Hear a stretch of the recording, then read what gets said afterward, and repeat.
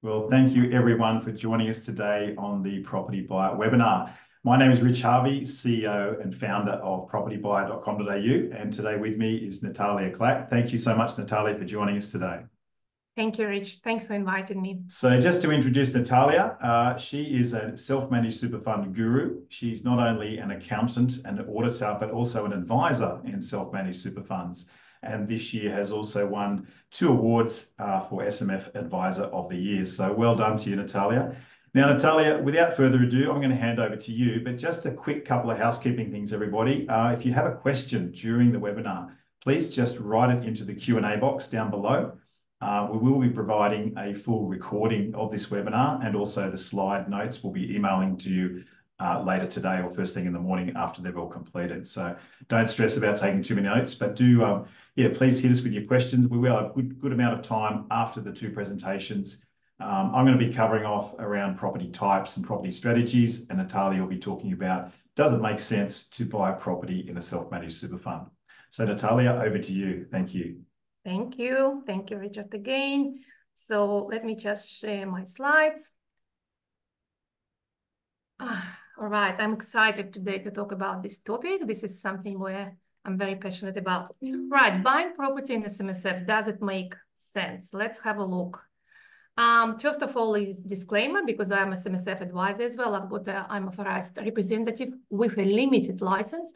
So my disclaimer is that information which I'm providing you with today is a general information only, as I didn't consider your personal circumstances, objectives, and needs.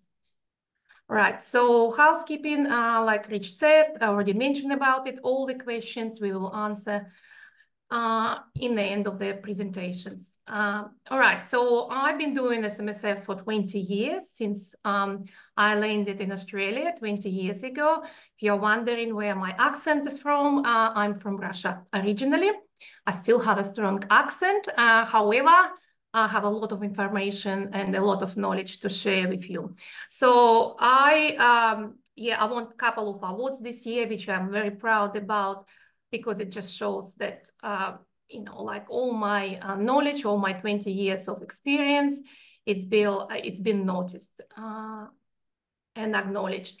All right, what is SMSF? Let's start with SMSF, what it is. We start with the basics and we move to more complicated stuff. All right, what is SMSF? SMSF is a special trust. And because it's a trust, it has to have a trustee. It could be a corporate trustee, which is a PTY Ltd. It's a special trustee company, or individual trustees. Must be at least 2 trustees to become the individual trustees for SMSF. SMSF can have up to 6 members. Used to be 4, but it's changed to 6. And all the members, they must be the trustees for SMSF, or they must be directors of the corporate trustee for SMSF. So, and they cannot employ each other. So it could not be a relationship like employee and employer unless people are related. So if husband and wife, they can have SMSF, and if they employ each other, it's okay. So, all right. So what are the rules for SMSF? So SMSF is a special entity, special trust, and it's ruled by SIS Act, Superannuation Industry Supervision Act, 1993, and Superannuation Industry Supervision Regulations, SIS-R. This is how we call it short, 1994.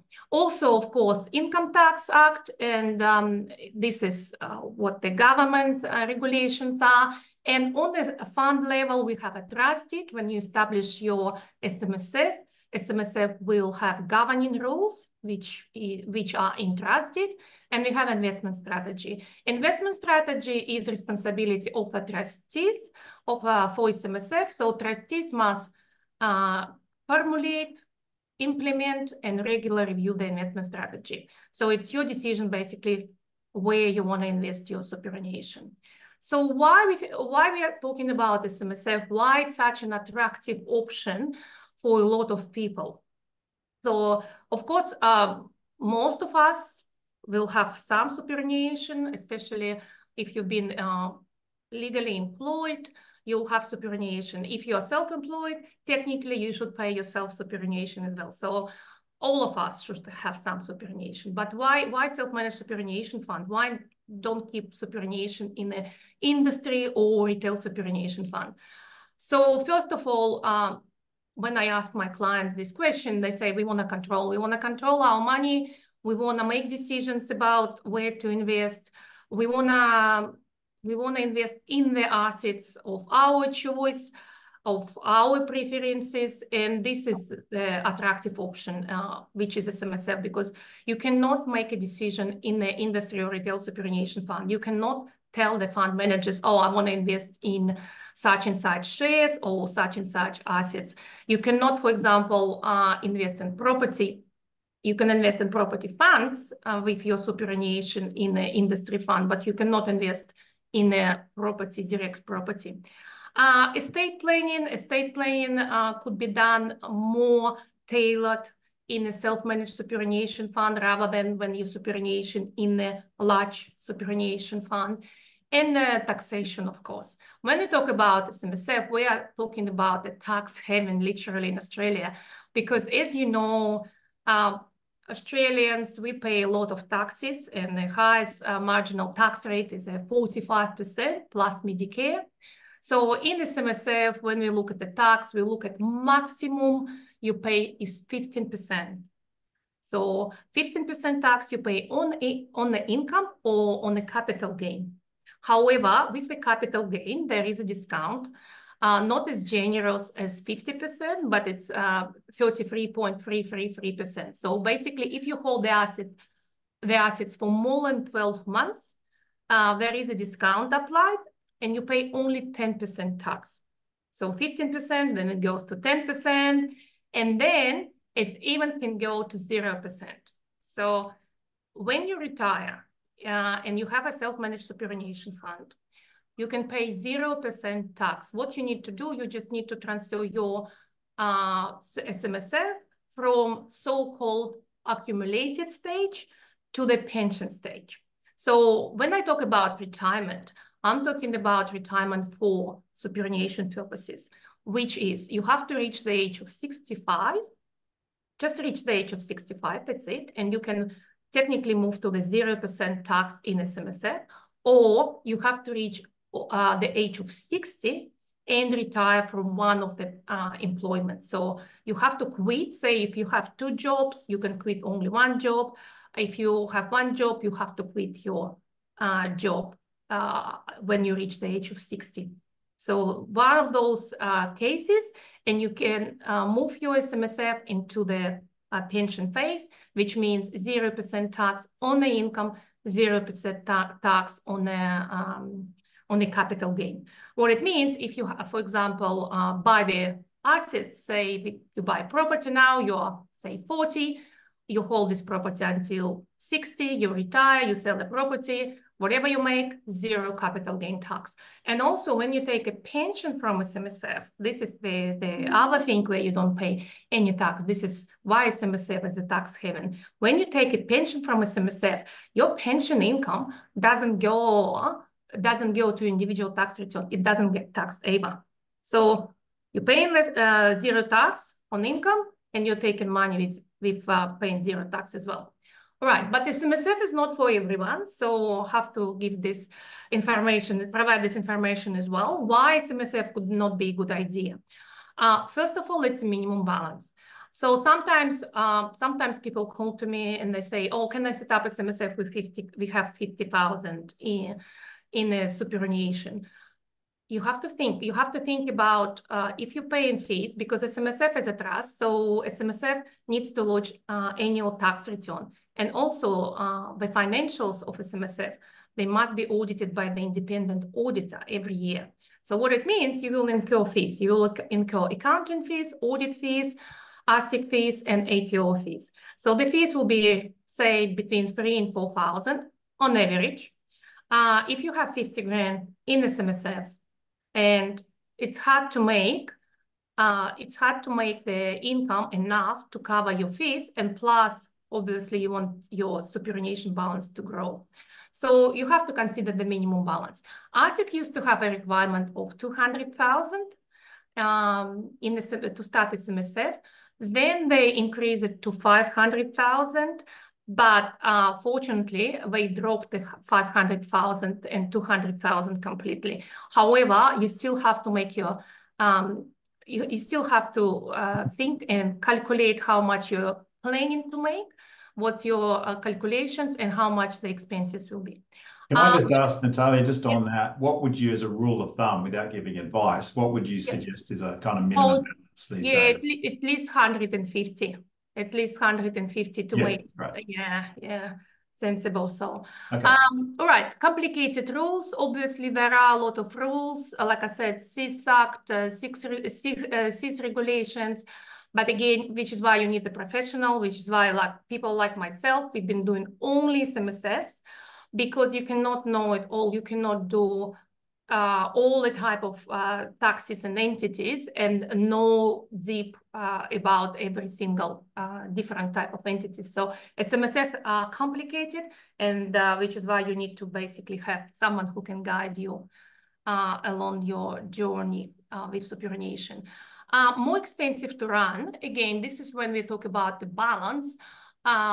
When you have your money in the industry or retail superannuation fund, there are two types of fees: administration fees and investment fees. Administration fees, they stay the same. They're not that high, like $60, $70 per year. However, the investment fees, they are percentage of the superannuation balance. So what it means your balance goes up, your fees go up as well.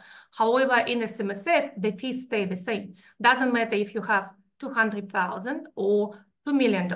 It's all about how complicated your investments are. So the fees will stay the same. So what it means that fees in SMSF will become approximately the same at 200 grand, 250,000, compared to the industry or retail superannuation fund.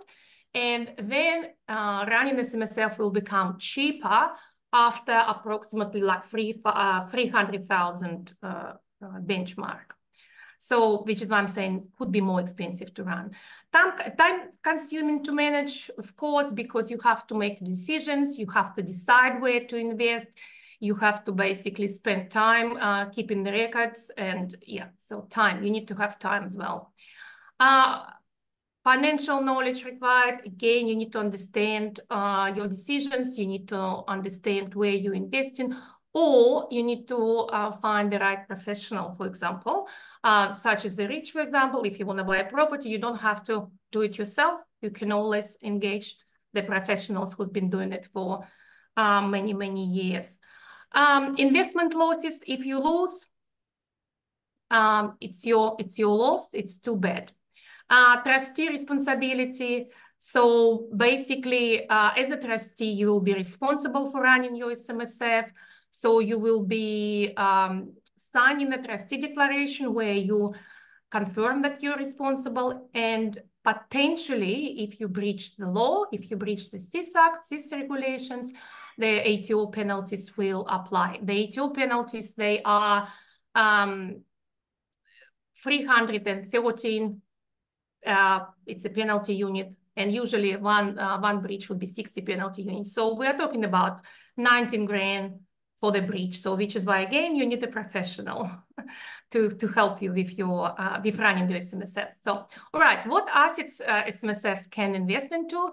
Of course, you can invest in cash, term deposits, like conservatively. You can invest in shares in Australia, in overseas, listed, unlisted, unit trust, listed, unlisted, managed funds. Of course, all these investments are allowed. You can invest in property, which we are going to talk more, commercial or residential property. You can invest in precious metals such as silver, gold, and you can invest in collectibles, which is not very popular at the moment, and we wouldn't advise you because it's quite a complicated investment. So yeah, all range of assets, and cryptocurrency, I think I mentioned as well, so becoming quite a popular one. All right, well, what property works for SMSF? So when we talk about the property, we talk about commercial, which is a business real property, or residential. Residential, we know, is like the property where you can put a tenant in, rent it out. Commercial is you need the business, you rent it out to the business, obviously. You can invest in land. There is nothing prohibits you to invest your superannuation in just land. There are some considerations, of course, because you need to, the sole purpose of superannuation is providing benefits for retirement. So if you invest in land and land is not doing anything, it's not providing you the income and it's not growing in value, then you have to think, is it right for my SMSF? Airbnb, very often I've been asked, can I invest in Airbnb? Yes, you can, and more. So basically almost whatever you might think about the property, you can do, but of course there are limitations, and which we'll talk later on as well. So how to buy a property in SMSF? Obviously, if you want to buy property in a self-managed superannuation fund, it has to be, you have to buy it with superannuation money, and it has to be under SMSF name as well. One of the main rules for SMSFs is that the money of self-managed superannuation fund, all the assets, all the cash, they have to be kept separately from your own assets. It means SMSF has to have its own bank account with SMSF name on it, and the property or whichever other assets you buy in SMSF, they must be under SMSF name as well. So, all right, so you can buy property up front. It's the easiest way. Unfortunately, not always available when you just go and buy property for 5, 6, 7, whatever, 100,000, million, but you have to have this cash in SMSF. You can borrow. SMSFs are prohibited, general rule, SMSFs are prohibited from borrowing, and only one exemption, a couple of exemptions, but for our purpose, we are talking about one exemption, which is limited recourse borrowing arrangement. It's a special arrangement, which is only arrangement allowed SMSF to borrow. It's a limited recourse. It's called limited recourse because if you fail your repayments, the bank, the lender can only go after this particular property. They cannot go after any other assets in SMSF, or they cannot go after any of your personal assets. So, and there is a special entity which needs to be set up. It's a little bit technical, but again, it's not you who are going to set it up. There are professionals who do it for you. The entity is called Bear Trust, and Bear Trust is set up to protect this property from the creditors, because Bear Trust will be holding the property until the loan is repaid. So you can buy property with related party, you can buy with other SMSFs, you can buy basically the tenants in common with any other party you might think of. And there are, last way of buying property is unlisted unit trust. Again, there are a lot of options how unlisted unit trust could be structured. There are limitations. Again, we are not going to talk about it today because it's going too deep, too complicated. All right, let's talk about SMSF borrowing. Like I mentioned before, Section 67 prohibits SMSF from borrowing. The only exemption is a limited recourse borrowing arrangement, and we need to establish the Bear Trust. When we are talking about limited recourse borrowing arrangements, there are limitations, unfortunately, again, but government set these limitations up so people cannot just borrow and do whatever, you know, like they want to do. They decided, okay, we want to limit people from doing certain things, such as property development, for example. All right, so it has to be single acquirable asset. So, for example, if you have apartment with a car park and they sold, even that there are separate titles, because usually single acquirable asset means one title. But if you have something which is sold typically together, it still will be covered. It still will be considered to be single acquirable asset for the purpose of limited recourse borrowing arrangement. My example, apartment plus the car park, because it comes together, it's actually sold together. Asset is held in a trust, so Bear Trust will be holding this property, holding this asset until SMSF repays the loan. So SMSF is responsible for repaying the loan, but Bare Trust is the owner of this property until it's repaid. All right, borrowing trust meets the CIS requirements. This is what I said. It's about technicality of it again. Don't think about it too much because it's all done by the professionals. SMSF trustee is a beneficiary of this trust. So if something happens, if you repay the loan, the property will go back to SMSF as an owner, so you don't need to pay the stamp duty because the property could be transferred from the Bare Trust to SMSF, and because it's the same beneficiary, which is SMSF, no stamp duty is payable. It's a limited recourse. Recourse is limited to the particular property. This is the reason why the interest rate usually a little bit higher for limited recourse borrowing arrangement, because the banks consider this arrangement to be risky or riskier. But I've never seen anyone failed, to be honest, repayments. Acquiring is not prohibited under CIS Act. So basically whatever you can buy with cash, it's exactly the same rules apply when you do a limited recourse borrowing arrangement and you borrow from the bank. Only new replacement asset is allowed. What it means if you already have property in SMSF and you paid for it, so you cannot go and refinance this property.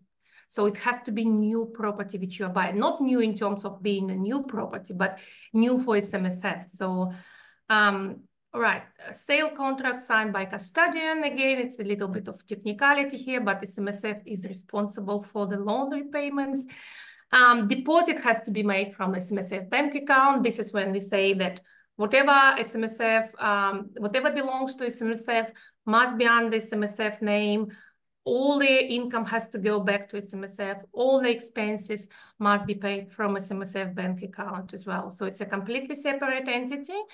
And think about it as you are a manager of this entity, of this money until you retire and can enjoy it. So no withdrawal facility added after. Like I said, everything is set up at the moment of the borrowing, and loan could be refinanced again after, for example, if you find the lender who offers the better conditions. But usually in SMSF, from my experience, not a lot of people refinancing very often, just because it's like quite a complicated exercise. And yeah.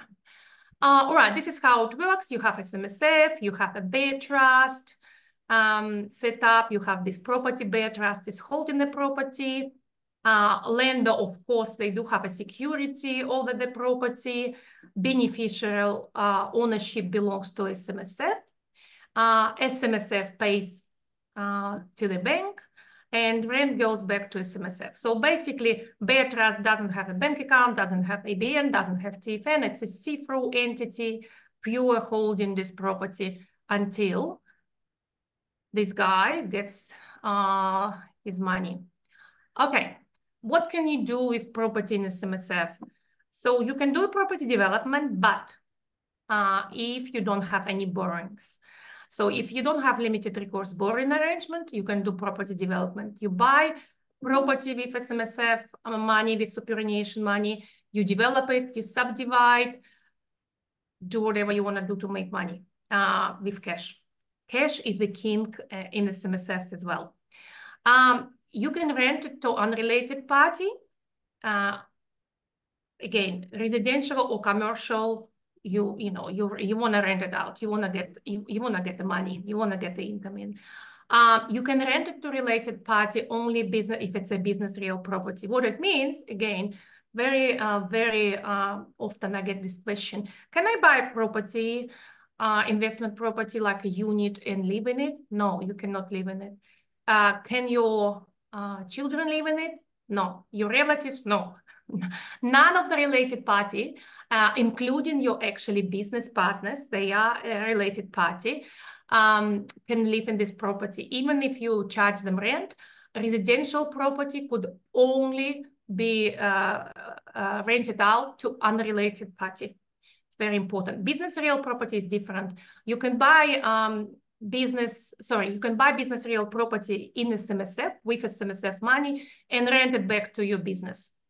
No problem. As long as it's at market rate, commercial, arm's length arrangement, it could be done. Unfortunately, doesn't work with residential property, so cannot live in it. However, when you reach this golden age of retirement, which I already said, it's the age of 65 or age of 60 and retire, then you can think of moving property out of SMSF as a lump sum in specie payment to yourself, and then you can live in it. But you have to wait until you obviously reach this happy age. What can you do if property under limited recourse borrowing arrangement? Because of course it's nice to have cash, 100% cash, and you go and pay. But what can you do? You can, if you don't have cash and you have to borrow, you can borrow for maintenance and repairs. So when you buy property, say if property needs some maintenance and repairs, you can borrow, you can include it in a loan in the first place. You can do improvements, however, not if you're borrowing money. So what improvements means, and this is like, again, it's very technical, but repairs and maintenance, repairs when something's broken, obviously you have to repair. Maintenance is when something is going to get broken and you need to maintain it in a working condition. So it's completely different from improvements. Improvements when you wanna improve the existing conditions of the house or of the property. So repairs and maintenance could be done with borrowing money. Improvements could be done only with own cash, SMSF cash, I mean. So what it means if you want to do some improvements in the property with the property, you need to have a cash in SMSF after you borrow. And however, no improvements or property development could be done with the borrowing. So improvements, when we talk about improvements don't change the nature of the property. For example, it was a residential property, you decided to build, for example, one level, you decided to add another level of the property, it will be improvement which could be done with SMSF on cash. But it doesn't change the nature of the property. However, if you want to subdivide the block of land and build 2 townhouses, you cannot do it because it will not be improvement. It will change the nature of the property. It will make it 2 different titles, 2 different properties. So it will be development. Development, like I mentioned before, you can do if you have a cash, if you don't have limited recourse borrowing arrangement, or you can pay it out and do your development. So these are examples of improvements. It's like bathroom renovation, kitchen renovation, converting the carport to garage, building a pool. It's all improvements. So it could be done with SMSF cash. All right, now let's talk about SMSF establishment process. SMSF establishment process, it's obviously consists of 2 steps, important steps. First is a statement of advice, where I'm as advisor, I will consider your personal circumstances, objectives, and needs. We'll look at your at your superannuation, and if SMSF is the right option for you in your circumstances, in your particular circumstances. We'll look at the borrowing, if you want to do limited recourse borrowing arrangement, if you want to buy a property, we have to look at your cash flow, we have to look at how much you can borrow. You do this exercise with the mortgage broker as well, but I need to cover it in a statement of advice as well. We also look at optimizing the contributions, minimizing the tax. We look at the insurances as well. So it's a lot to consider in a statement of advice, and it's a government requirement. So it's required by the government to have this statement of advice done before you set up SMSF, to make sure that SMSF is in your best interest. It's not for everyone, like I said before.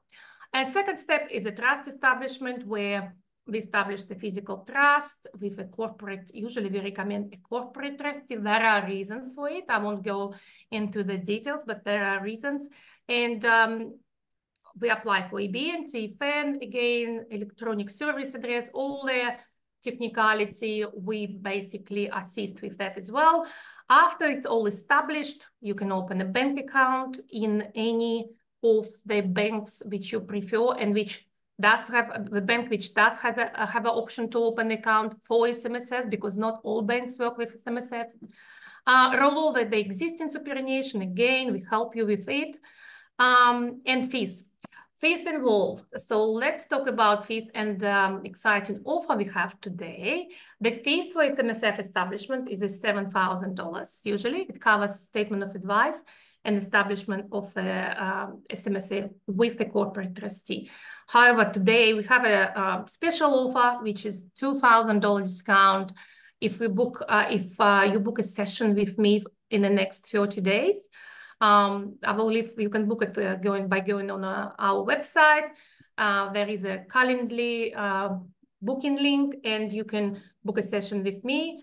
And mention this webinar that you will attendee on the webinar, and I'll give you a discount, $2,000 discount, which is very, very good discount. So, all right, so how we can help? Of course, you know, like I'm a SMSF advisor, so we do help with SMSF establishment, with limited recourse borrowing arrangement, all the technical support. We also SMSF accountants, so we do financials and annual tax returns. I'm also SMSF auditor, so I do the SMSF audits, not for my SMSF, not for my clients, SMSF, but for other accountants. So I know everything from the auditor's point of view. So any technical question, any strategy question, any tax advice, again, around SMSF, we all provide for our clients. And obviously, if you want to buy property, we also specialize in crypto as well. And yeah, you're welcome to book a session with me. So this is our website, www.smsfconsulting.com.au. And this is where you can find information how to book a session. Or you can send us email inquiry at smsfconsulting.com.au or Natalia@smsfconsulting.com.au. Also, you can follow us on YouTube, Instagram, LinkedIn. I put a lot of YouTube videos, like very short, videos to explain the complex things. I try to do it in a simple terms, so you can find videos on the different topics. But basically, yeah, that's it. Wonderful, Natalia. Look, there's some great questions coming through. I can see there. So look, that's just fantastic. And I think we're up to about 18 questions. So please keep them coming. We will be answering them in about 15 minutes or so. I'm just going to share my screen now, Natalia. Look, there's some great information there. I think a lot of people are really curious to know how it's going to work and how to set it up. So I think, yeah, you've definitely had some good value. And there's so many technicalities around it. It's really important that people are aware of what's required. So yeah, so cool. Now just tell me, Natalia, is that screen showing full screen? Yep, perfect, awesome. So I'm just going to go through, guys, and just share on my screen a little bit about just the strategies that we're using for a lot of our clients, both inside and outside super. I'm going to talk about some of the ideal property types that Natalia has referred to, and then really spend a bit of time on case studies. And give you a picture of how we might be able to help you in your property journey as well. So a lot of you know my background. I won't go through all of that there, but I can save that for the slides. I'd rather get to the questions. So let's go through some of the, key strategies that we've got available. So one of the things I like to do if I'm buying either a property in super or outside is simply to buy an established property in a high growth area, the classic long-term capital growth strategy. And if you go back to one of my newsletters about 2 months ago, I actually analysed the average median house price in each capital city, and I extrapolated it back 25 years, and then I extrapolated it forward 25 years to look at what median house prices will be in each capital city. And it's incredibly revealing and, motivating for me to buy more properties. So in 25 years' time, Sydney's median house price will be very close to $7 million. Can you believe it? It's crazy. But that's just the power of compound growth. You know, if you took 7%, between 7 and 8% is what property is typically done in every capital city, or most Sydney, Melbourne, Brisbane at least. and holding a good quality property, even accounting for inflation at 2 or 3%, you're still well ahead. And it's a great wealth building asset. So that's my number one. Obviously, positive cash flow properties, very much talked about in an era right now where we've got higher interest rates, where you can get an absolute dollar return in your pocket by just holding that property. Another one's adding value. We talked about improvements. Flipping and developing, again, more risky strategy, but definitely can be done if you've got the right knowledge, the contacts, and the budget. Another great one I've used frequently is adding a granny flat. We'll talk a bit about that in a minute. Joint ventures in a development, and obviously buying and self-managed super funds. So they're the key strategies. What are some common mistakes that we're seeing out there with property investing? And I think, number one, a lot of people have a budget, think they've got a super fund and go, great, let's just buy anything without executing a strategy. It's really important to get the right advisors around you, a good accountant, someone like Natalia, who's an SMSF specialist, but also a good buyer's advocate or a strategist to help you pick the right location and then the right property. A lot of people I see are driven purely by tax deductions. They're sold what I call pups off the plan that are in terribly, oversupplied areas. So really stay away from the spruikers, and I'm not a big fan of off the plan unless I know it's an absolute cracker. So then you need to do a lot of research to do that. And actually, talking of research, I think there's a lot of stats out there that show people spend more time planning their Christmas and Easter holidays than they do planning their property purchase. So I recommend you spend at least a couple of weeks doing research rather than just putting your finger in there and guessing where to buy. The other problem, again, these are one of my problems, was paralysis of analysis. When I bought my first property, I had a big fear of debt. And I did a lot of analysis and I couldn't actually execute until I got help. So, when I bought my first property 25 years ago or 30 years ago, it was a bit of a emotional roller coaster, but it's certainly good to get over it and understand how you think about making decisions so you can move forward. So let's talk about the sort of types of properties that might work for self-managed super funds. And again, there's a lot of options you've got. You can buy residential or you can buy commercial. On the resi side, you could buy a house, an apartment, a villa, townhouse. You could buy land, which I wouldn't recommend because it's not going to provide much return, or even a holiday house and Airbnb it. In the commercial space, you could buy office, industrial, medical, health, or retail. I'd be pretty careful of office valuations at the moment because of the work from home thing, they're really struggling on valuations. So a real favourite of ours for our clients is industrial, and Alberto and our team's doing some amazing work getting some off-market deals at over 6% in the industrial space. And also medical suites are great too. Very, very consistent income, very good demand. So again, it just comes down to when you've found the right area, make sure you pick the right property to suit that area. Make sure it's going to have consistent rental demand, that it's going to be, there's a clear exit strategy when you buy this property. One day you might want to sell it. And as we've just seen, particularly if you buy a property in a self-managed super fund and then you sell it when you're age 65 or over, how much tax is there, Natalia?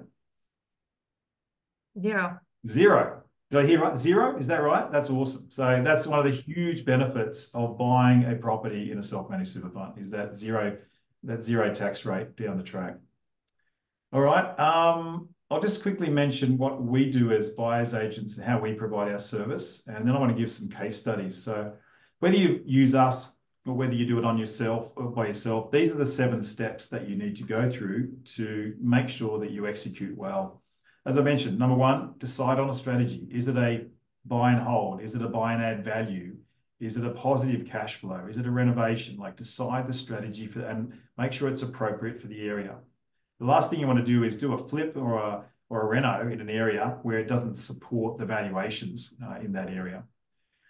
So you need to get out there, research median prices, days on market, vacancy rates, look at all the key stats, get a real helicopter view of the market, and then decide and start shortlisting some properties within that area.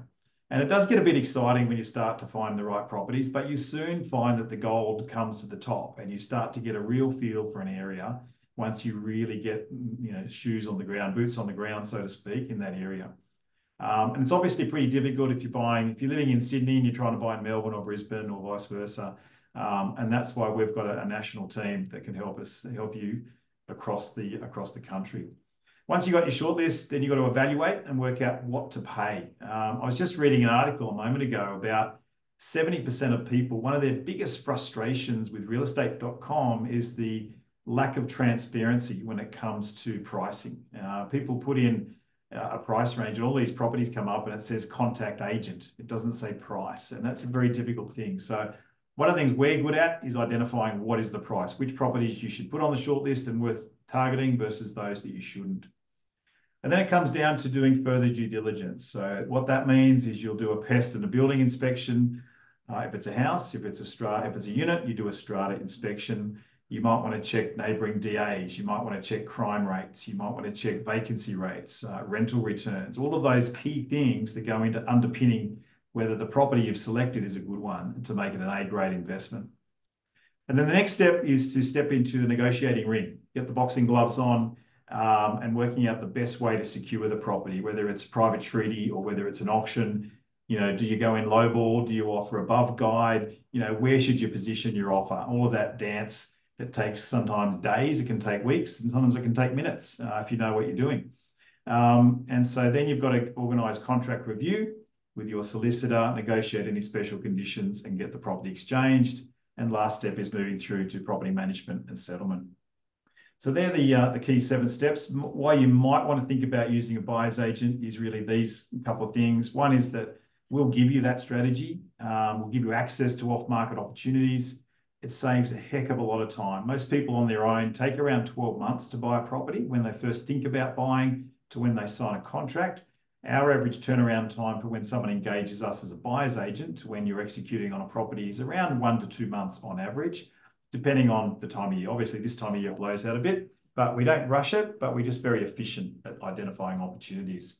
And having those local relationships, the local knowledge, that's incredibly valuable. And overall, giving clients confidence and knowing how to crunch the numbers as well. What do we charge? We work on a fixed fee basis. It's between 1.5% to 2%, depending on the type of service that you've chosen and the brief. We charge an engagement fee of between $3,000 for a property under $1 million. For a property over $1 million, we charge $5,000 as an engagement. And again, if you're buying in your self-managed super fund, the good news is all of these fees are fully tax deductible as well. So I want to get into some case studies right now. So let's have a look at a couple here that we've recently bought.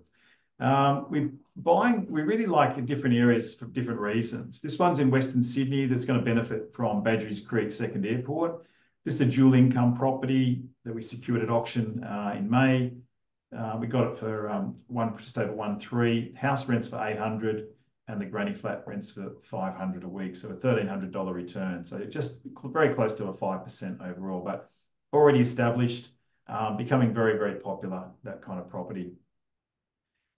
This is one we bought in Victoria, in Melbourne. Amanda got this one near the Frankston High School zone, very sought after area.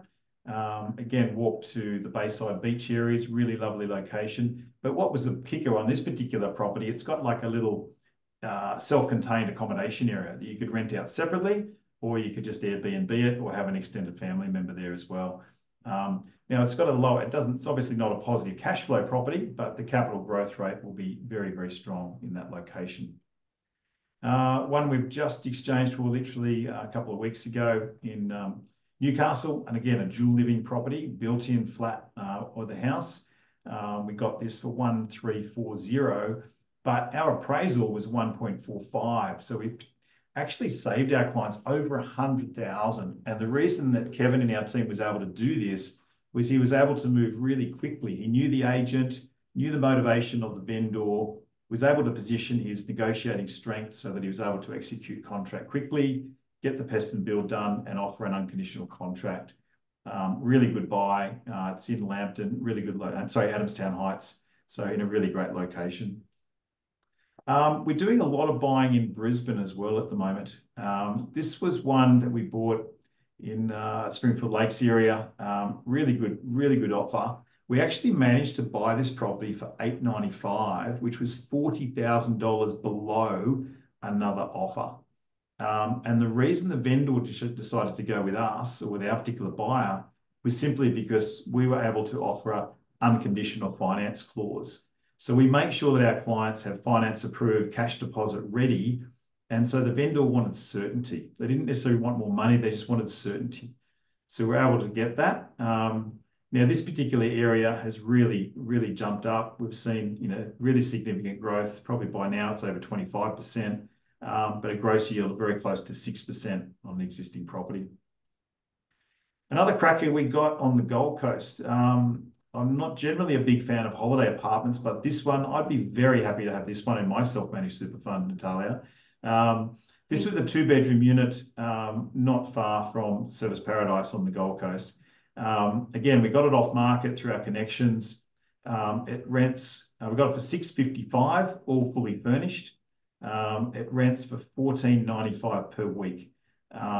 So we were estimating a gross yield of 11.8%. We actually were getting 13.9%.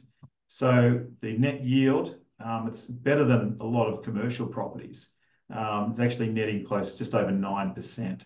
So absolute cracking property in a high demand area. This is a great strategy that I've done. This is actually one of my properties that I bought back in the year 2008. Great year to buy a property during the GFC. Had a granny flat at the back. We did a reno. We converted a 3-bedroom house into a 4-bedroom house, and then we renovated the granny flat. Its value today is probably actually about 2.6. I haven't updated the slide. And we're actually getting around about $17.90 a week, another $100 a week. But just a great buy and hold property. Again, dual income really works well.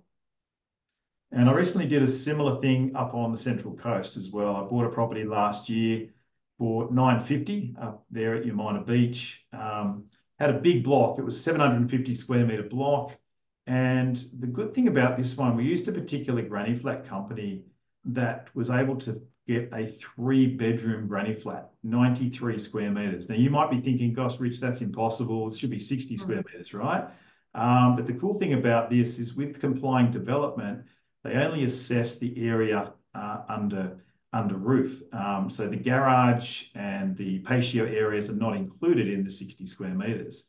The other trick is, I'll just show you the floor plan here. Let me just go to the floor plan. You see here the garage, we converted that into a bedroom. So we added another second ensuite, and it's called dog grooming, apparently. That's the way you get it through council. It's called dog grooming. So there's a little tip for you. 96.6 square metres under roof. So, and we just rented that for $590 per week. So not a bad return. So yeah, what's the numbers? So we ended up spending 1.18. We're getting $13.85 a week. And the other kicker is we've made money just simply through equity uplift as well, about 120 grand. So yeah, great strategy that we really like. All right, another one in Melbourne we bought for a client back in 2007. Actually, I thought I updated this. This now rents for $1,200 a week. The rents have gone up there. And again, just a good long-term buy and hold. So again, holding this sort of property in your self-managed super fund would make a lot of sense if you were to think about selling it or even just getting good cash flow down the track. I want to introduce a concept also of rooming houses. This is a strategy we're adopting in Brisbane for selected clients that have got capacity. This is where we find an existing block of land and we use a particular builder that can build a 5-bedroom rooming house. And what it is, it's not a boarding house, it's a rooming house. So different rules apply, much easier rules. So each room has got a bedroom, as you can see, and each room has got its own little kitchenette and bathroom and living space. And then there's a common area and a common kitchen as you walk in as well. And one of the rooms, generally toward the front of the house, has slightly wider doorways to allow for disabled access and that sort of thing as well. Now, the kicker on these things is the rent returns. We're typically getting 8.5% to 9% gross yields and around 6.5% to 6% net yields. So it does cost more. You have a property manager that rents out each individual room, somewhere between $350 to $400 a week. But these get snapped up in a heartbeat very, very quickly because they're so popular. One we bought on the Northern Beaches, again, $1 million property, saved our client 50 grand, rents for $800 a week, gross yield around just over 4%. But yeah, great location, walk to beach, really close to all amenities. again, that'll be a great one for a super fund. Another one we just bought out in Western Sydney, Bosley Park. Again, saved our clients around 110K. Again, close to shopping centres, and it had a house and an existing flat. So again, getting that 5% yield, which we used to get around 8 or 9% about 15 years ago, Natalia. But obviously, getting 5% in Sydney is a good achievement these days. In Queensland, it's quite easy to get that sort of yield. Again, that one there, some lot cheaper properties around the 550 mark. I'll just skip through a couple of these. That's another one we got off market. This one we got below market, 660, and rents for 680 a week. And that's gone up significantly. We've seen rental growth of 30%, capital growth of over 22%. Missed that one. I'll just skip a few here. Got lots of examples in Brisbane. Actually, that one's incorrect. That should say that's one in Melbourne that we've just bought. We bought that nice unit in Melbourne there for 618,000, just near Albert Park, not far from the CBD of Melbourne. Really nice building, great architecture. We thought it would go for about 700, to be honest with you, and it was just one of those little buys for an apartment that was an absolute cracker. They were expats returning from Austria, and we were able to secure that again through our connections with the local agents. So yeah, Melbourne has some really good opportunities as well. Also in the commercial space, mentioned Alberto, who's our principal guy, is getting some awesome deals for our clients. This client had a budget up to 1.8, and we purchased a nice strata unit not far from the airport. 5 + 5 year lease with 4% increases and net yield of 6.4%. So really good buy. Also for another client that was a bit nervous about buying their first commercial property, especially when they're spending $4 million on it. But this was a high net worth client that had bought a number of residential. I think he had about 10 or 15 properties. And I said to him, look, you might want to consider a couple of commercial. And he was very nervous. Anyway, Alberto managed to negotiate a new 7 + 7 year lease from an international company. And about 3 months after he bought this property, another strata unit in the same complex just sold for about 20% more. So he's already got built-in capital gain. I'll skip that one. I'm going to jump off now, Natalia. And look, if you do have further questions, I'm sure there's a bunch of questions there. Do get in touch with us, myself. We're happy to answer those questions and go further. But we've got, oh wow, there's lots and lots of questions. Let's get stuck into it, Natalia. Let's try and get through as many as we can. Yeah, let's do that. So my plan is to purchase factory warehouse unit in SMSF in the ballpark purchase price for this property, 1 million. How much capital will be required? So basically, when you're talking about borrowing, it's LVI is up to 80%. No, there is 1 or 2 lenders which we do up to 90%, but basically I'm not a mortgage broker, but this is what I've seen with my clients. Yeah, say 20% you need to have a deposit. All right, so next one is, if we buy property in SMSF and not borrowing, do you need a custodian? Do we need a custodian by trust? No, you don't need, Graham, you don't need the custodian trust. You just buy with the SMSF cash, put it under SMSF name goes on the title, let's say. Can you build an investment property in SMSF house and land? Again, if you have cash, you can just, like do it with cash, no problem. But if you have to borrow, then there is an issue because you need to find one contract builder. So where you can have, it has to be single acquirable assets. So the bank will lend you. So you need to find an offer or builder who can do one contract. So it needs to be a single contract for house and land together rather than separately is the answer. Yeah, that's right. Can the lender go after trustees' personal assets? No, if SMSF defaults. No, this is what I'm saying. It's a limited recourse. If you fail your repayments, only this property can be taken by the bank. Are you saying that SMSF pays off the loan, the property goes to... Yes, whatever SMSF, whatever income has to go back to SMSF bank account. Whatever income is for SMSF assets, whatever is expensive, expenses you pay for SMSF assets, it actually has to be paid from SMSF bank account. So all the income goes back to SMSF, all the expenses are paid from SMSF. It's completely separate, like I said, entity, and you have to keep all the income and expenses separately. Are you saying that once SMSF pays off the loan fully, then property goes to SMSF? It depends. Yes, you can transfer the property back to SMSF, or property can stay in a bare trust. Doesn't matter. It doesn't have to be transferred back to SMSF. So usually people will do it so they don't pay ASIC fees, because a bare trustee will have PTY Ltd as a trustee for bare trust, and you'll be paying ASIC fees of 200 something every year. And is there any transfer duty in transferring it out of the bare trust? No. The only thing is, if it's done properly, again, if it's done technically properly, there is no stamp duty. However, you will incur some solicitor's fees, of course, for this transfer. I don't know how much, but a couple of grand, 1,500. Can you purchase an existing second-hand property if it's on a single contract? Yes, of course. Yeah. So is it possible to purchase a property outside of SMSF in a unit trust, and my SMSF purchase those units all the time? Yeah, with unit trust, there are options. Basically, you need to provide advice for structuring, purchasing a unit trust, but yeah, it could be done. So SMSF can buy units in a unit trust, but there are limitations there, what type of unit trust, etc., etc. But yes, if buying a new property, I have heard a house and land purchase can only be as one total. We've already answered this one. Yes, the answer same. Is yes. It's got to be the once the beneficiaries of member SMSF reach, say, 65, pension stage.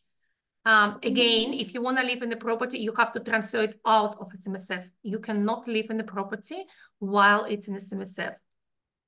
Can you do? Yeah. If my husband can retire 10 years earlier than me, and I will continue working, would SMSF will be available to 0% tax? It will be calculated based on the percentage of his balance.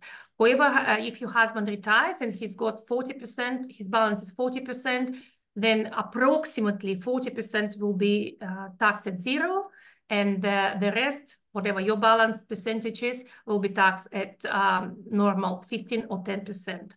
So it's calculated with, we use the actuarial certificate to calculate the tax, it's called tax exempt, but it's all proportion, it's all calculated. Yeah, it's all maths basically. Okay, a few points from lending perspective. So we are talking about offset account. It's a comment from Aaron, who's one of our referral partners, just talking about refinances and offset accounts as a good way to have cash buffers stored that way. Yeah. Thanks, Aaron. That's great. Thanks, Aaron. Yeah. What is the maximum annual contributions? Okay, we are going into advice. The maximum depends, but there are caps, 27,500 per person per year of concessional, or 110,000 of non-concessional. Again, if you want more information, book a session with me. But again, I can't provide advice in your particular circumstance. Can I just add one more topic point there, that if you are selling a business or potentially what about downsizers selling their family home as well? They can put in 300K each, I believe. Yeah, there are contribution types such as a business sale or downsizes when they sell a property which they live for 10 years, at least 10 years. So yeah, but again, it's a separate topic. If you have, if your circumstances are similar to like you're downsizing or you're selling the business, then again, if you book a meeting, we can go into the details. So minimum legal amount to start SMSF, there is no minimum legal amount. However, the common sense is around 150,000, because otherwise it's not cost effective. You pay too much fees. And plus, the banks will not lend you the money if you have less than, I think, 140 or 150 in SMSF. So basically, you are limited. You are limited and you're paying high fees. Robert is very interesting, very good. Book the meeting with me, with Rich. can you explain the level of asset protection provided by SMSF? So, legal claims. Okay, because SMSF, which is why this is one of the reasons we recommend to set up SMSF with a corporate trustee. So what a corporate trustee gives a better protection of assets from the creditors, because SMSF assets are protected. Any superannuation assets are protected from the creditors. So if you go bankrupt, your creditors cannot touch superannuation. But the assets have to have this name, legal SMSF name, on a title, on a bank account, on any like share account, so to be protected. It's very important, yeah, but it's protected, so creditors, your creditors cannot go after SMSF assets.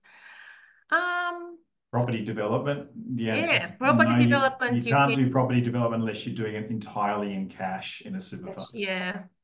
There are like a couple of other options, but when you think about borrowing, no, you can't do the property development and borrow money. It will be breach of CIS Act. Does the SMSF establishment package include the cost of setting up the bear trust? No, the cost of setting up a bear trust is another $3,000.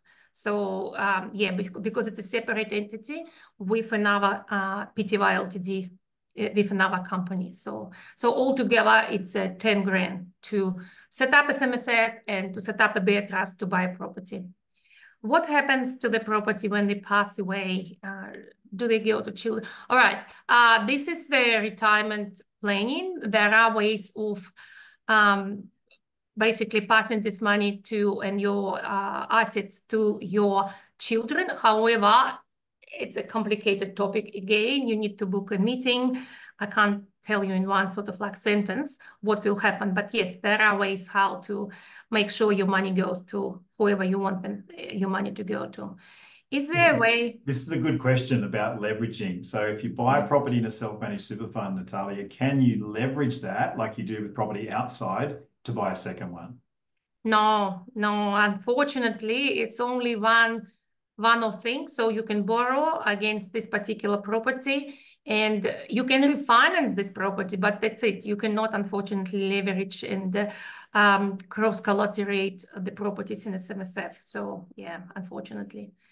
Do I need more than one bank account to invest the cash I have?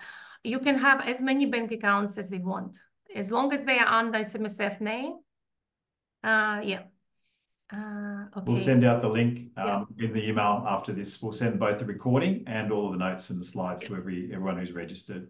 Yeah. Does property in SMSF contribute to outside performance? No. All the assets in SMSF, again, all the expenses will be paid by SMSF and they will be assessed as SMSF assets. I can answer this one, Natalia. Buying a property with a granny flat, you can buy the property with limited recourse borrowing, but the granny flat, you have to use the cash that's within the self-managed super fund to build that. So you can't borrow to build the granny flat. Yep. Can kids be added to SMSF trust? Yes, they can. What age? Sorry, yeah, they have to be 18 because they have to become a directors of the corporate trustee. So they have to be 18. But you have to think about the investment strategy. They might think about investing in more riskier assets than you. So you have to think if it will work between you and your kids. Can I have more than one commercial property in my SMSF if I already have limited recourse? You can have as many limited recourse borrowing arrangements as you want. If you have a deposit for another property, you can buy another property. The only thing you have to do in another bear trust, you can have the same corporate trustee as for the first bear trust, but you have to set up another bear trust. One bear trust per property. So each property has to have its own bear trust. But yeah, you can if you have. So maybe just one point to make there on that too, Natalia, is about caps. The government introduced a $3 million cap. If it's two partners, husband and wife or partners, then it's obviously 6 million. So the number of properties, we just got to work out that you're not going to exceed the threshold and then pay excessive tax over the threshold.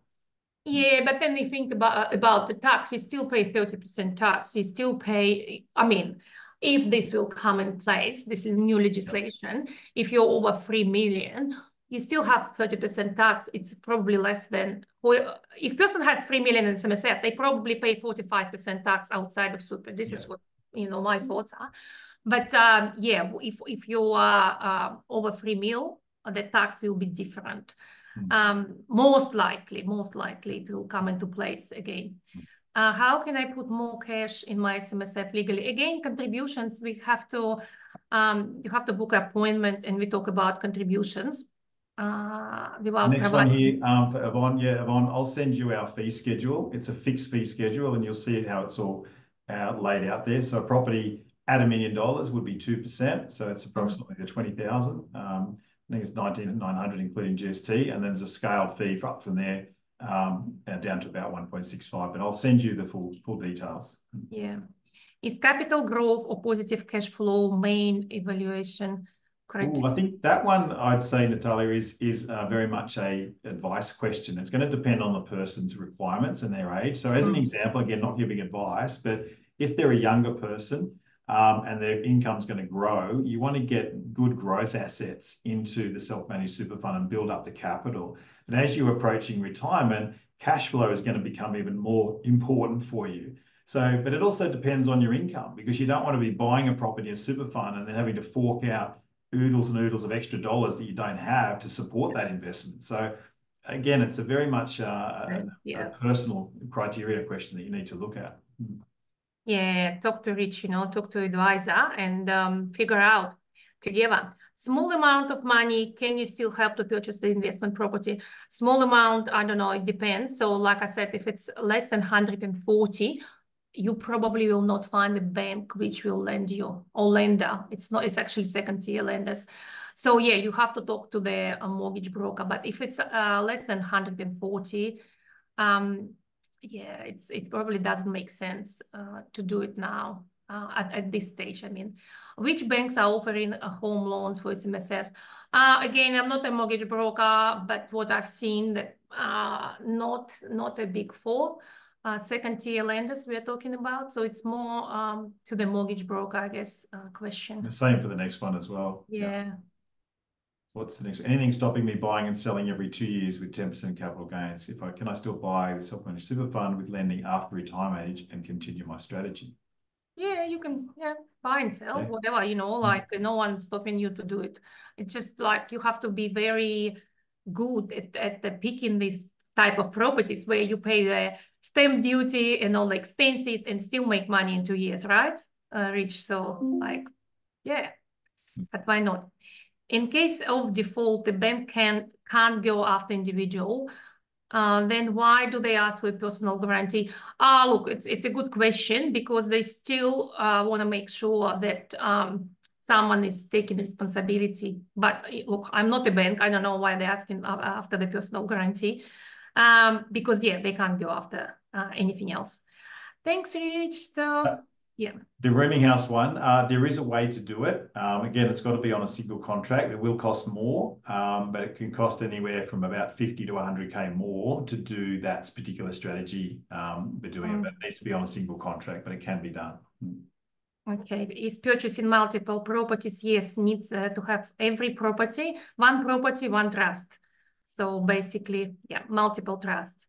After I pay the setup fees, how much do I pay okay, every year the compliance fees between $3,000 and $4,000. So it includes accounting, audit, ATO supervisory levy, ASIC fees. Yeah, so annual compliance fees.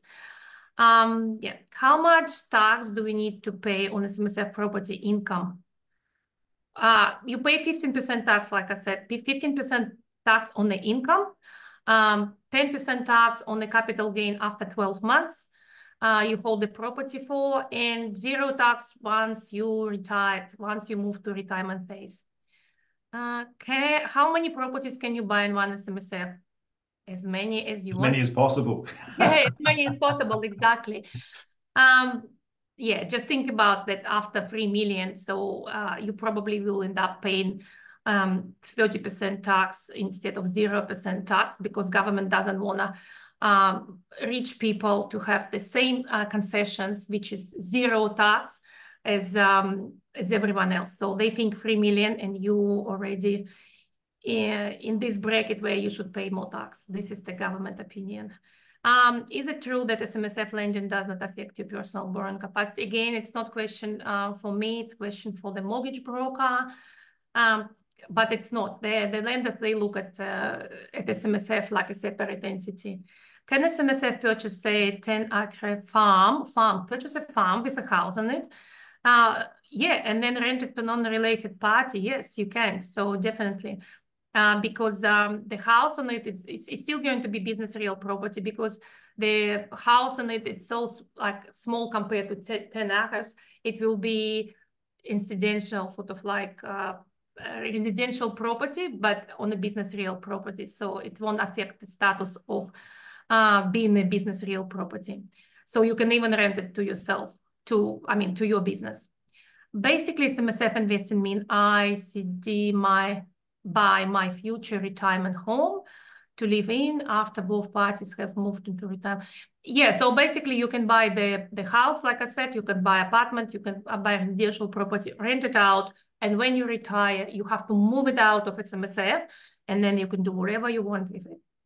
Is it better to buy property in a SMSF or in a trust? Again, it depends. It really depends. You need to get the tax advice, because family trust is, my understanding, you're talking about family trust. It's completely different story and different advantages and disadvantages. Can I take my super out of a defined benefit pension to set up? Most likely, there are a lot of types of different defined benefit pensions, the government pension. Most likely, no. Most likely you can't, but yeah, you have to have a look at the statement and find out what kind of defined benefit pension you've got, defined benefit account, sorry. If you downsize, does it matter if you have granny flat income? I don't understand this question. I don't think so. I don't really get the question, but anyway. Yeah. Move on to the next one. Is transfer some detail? Stamp duty on 700. Sorry, it's you need to find a calculator. Yeah, there is a stamp duty. Of course, you have to pay stamp duty, but it depends which state you're buying in, etc., etc. So just yeah. Does all property income have to cover costs, or can dividend income from our SMSF investment help? No, it doesn't. Like Rich mentioned, you can buy even like negatively geared property. It's all about cash flow. If you have cash flow from other income like dividends, distributions, contributions, then it will cover the costs. So you just have to have a look and think if you want to have a negatively geared property or not in your SMSF. I think someone's asking about rates. You're going to probably see a 7%, but again, talk to a mortgage broker to get the rates. Yeah, super fun. Yeah. So 7%, I think around 7%, a little bit higher. Yeah. Can you move existing investment property into a self-managed super fund? My belief is yes, you can, but you're going to be paying transfer duty to do that, right?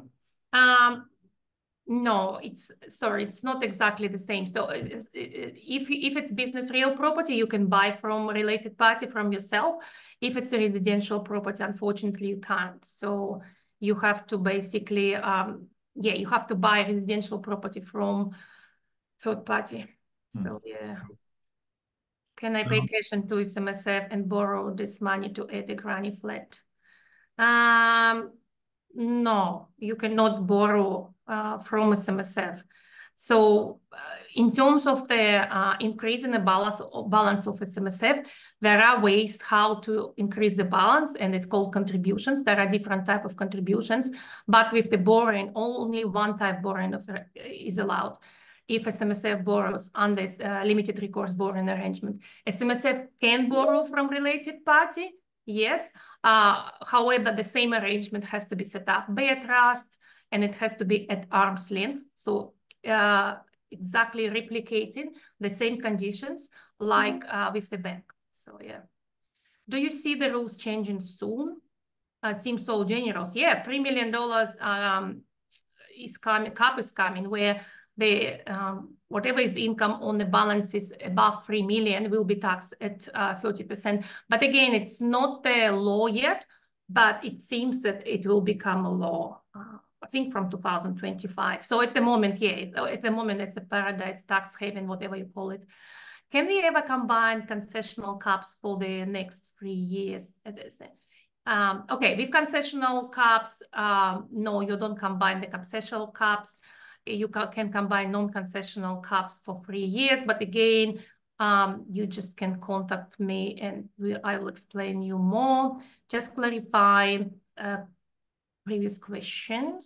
If you have a granny flat receiving income, if my own home has a granny flat receiving income and I want to sell the whole property, can I use the downsizer option to do money in SMSF? Again, we have to have a look. We have to have a look at your this particular circumstances for the downsizer. We have to have a look at your age. We have to have a look how many years you lived in it. So we have to have a look at your particular circumstances. Okay, Rich, for you. Last one. I think we need to just wrap it up with this question, but someone's asking about Perth and Brisbane. Yes, those markets have been going very strong and are predicted, both Perth and Brisbane are predicted to grow very strongly.